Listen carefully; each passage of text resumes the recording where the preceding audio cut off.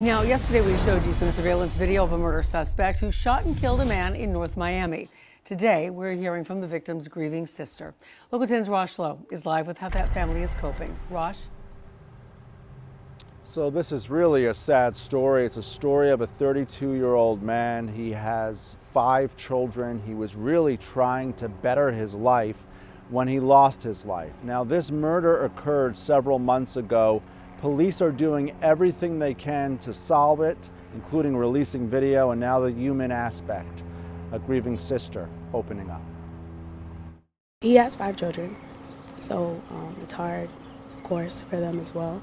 So it's hard, picking up the pieces. 32-year-old Joanel Casimir, a father of 5, was shot and killed October 2nd in North Miami, and still no answers in his murder.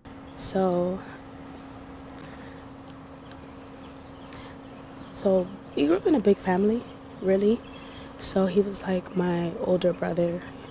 I'm the youngest. His sister asking the community for help. If anyone were to know anything, to please speak up.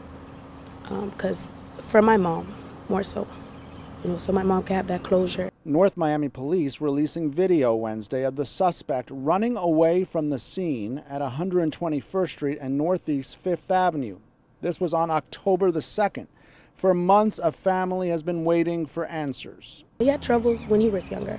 So that's what I'm saying. As he got older, he became to himself. He tried to, pick up the pieces, go back to school, get a job, really fix himself to better himself for his children and his family. And now his life is lost. Please speak up. If you've seen anything, if you heard anything, if you heard a story, anything helps.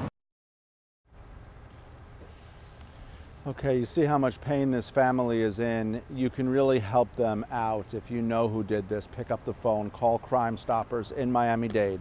That number is 305-471-TIPS. We're live tonight in North Miami.